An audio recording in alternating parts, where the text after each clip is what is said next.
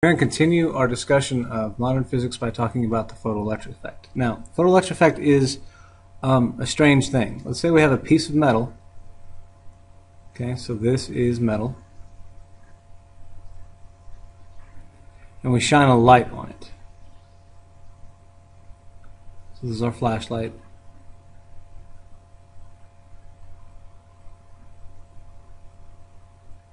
When the light hits the metal, it causes electrons to be ejected from the metal. So the photoelectric effect is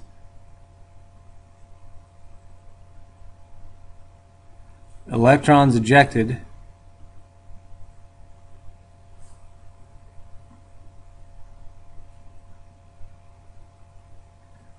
from metal when light is shined on it.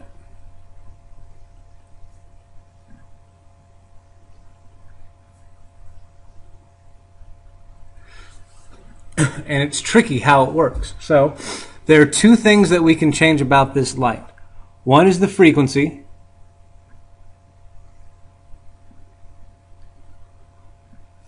and one is the intensity. So the frequency, basically all that is changing the color of the light or the type of wave that we have. We're going to pretend it's just visible light right now. Intensity is how bright the light is. Okay? Now, an interesting thing happens. When the frequency goes up, the energy of the electrons increases as well. Which is interesting. When the intensity goes up,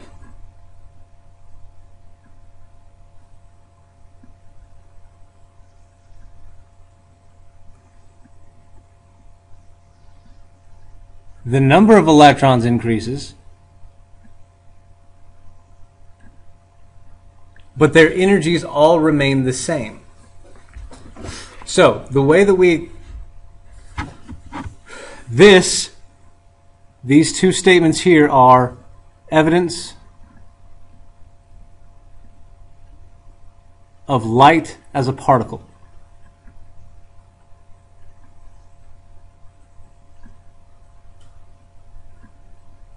And I'm going to walk you through the reasoning as to why that is. Waves, intensity, and energy go together. And the frequency of the wave really doesn't have anything to do with the energy. But when we're talking about particles,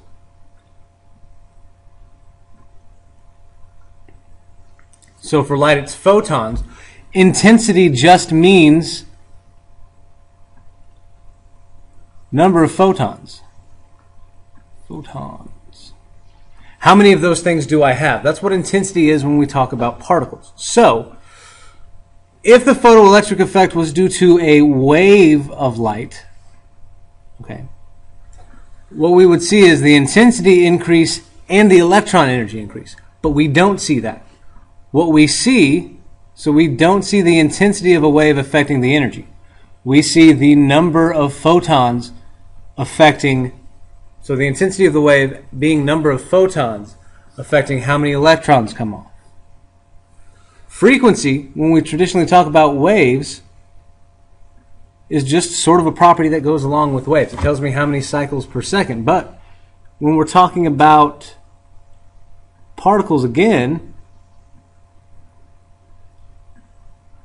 especially particles of light, the energy is determined by the frequency.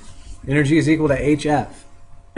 So when we turn up the frequency and we see the energy of electrons increasing, we know that it has to have something to do with these particles. That's why the photoelectric effect is evidence of light behaving like a particle. So, taking the photoelectric effect with the diffraction of light, we have to say that light is both a wave, and a particle. And there is strong evidence for both. But this is the strongest evidence for light behaving like a particle. So, this is the basics of what the photoelectric effect is. It would be a strange world if all light made all metal eject electrons. So, we know that doesn't happen. There's light shining on metal all around you right now, and you're not being bombarded by electrons coming off of it. So there's something called a threshold frequency. We'll call it threshold energy. This is the minimum required energy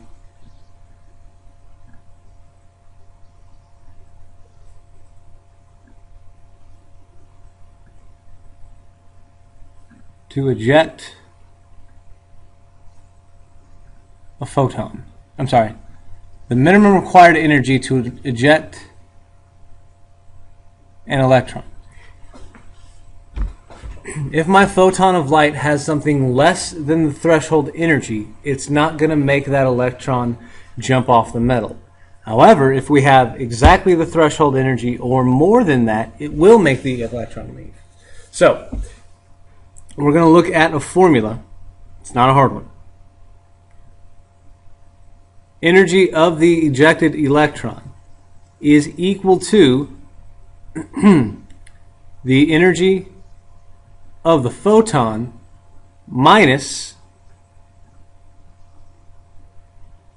the threshold energy. Okay? Now, and our caveat that goes along with this, if the energy of the electron is negative, it's not ejected. All that means is the energy of our photon has to be bigger than our threshold energy.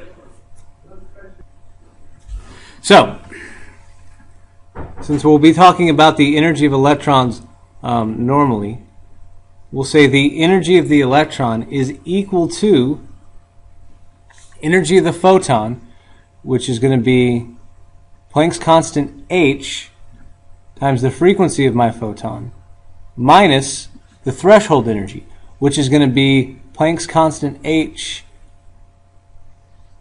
times the threshold frequency. Using this, we can again find the energy of the ejected electron. I'm going to go ahead and label these.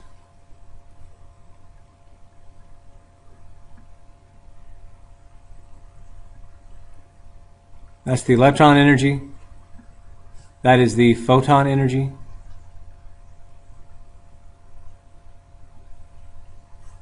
And this is the threshold energy.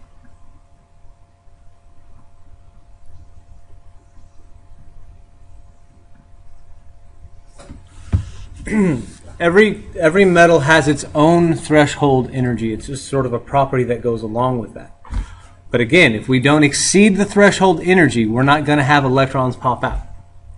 And any leftover energy after overcoming the threshold energy goes into the energy of the electron. The calculations involved with this involve this formula and then finding the frequency or finding the wavelength of light that goes along with it. That's it. And so you'll get to practice that a little bit tomorrow.